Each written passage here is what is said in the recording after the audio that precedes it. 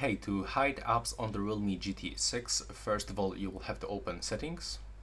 Next you will have to scroll until you reach the security and privacy. So right now from here we have to start scrolling, we have to open hide apps. And now if you want to hide app, you will have to just click on this switcher. I'm gonna hide, for example, the Google Chrome, but now I have to also set the privacy password first, so I have to click on settings. Then I have to enter 6 digits code, but also I can use the different password. So I can get, for example, this pattern, then repeat with the same one. We can set this security question, or for example set the recovery for forgotten password via email.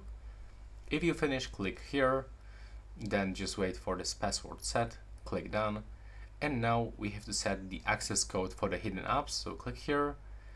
And now in my case I'm gonna actually input 1 2 3 4, and we have to must end with asterisk pound, or is asterisk? No, it's actually pound, and click here.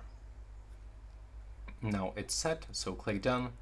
And now if you try to find the Google Chrome, it will be not available anywhere. Take a look.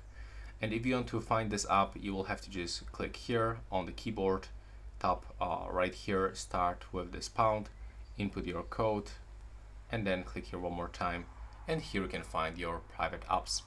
So as you can see, that's all for this video. Right now, please subscribe to my channel and see you in the next one.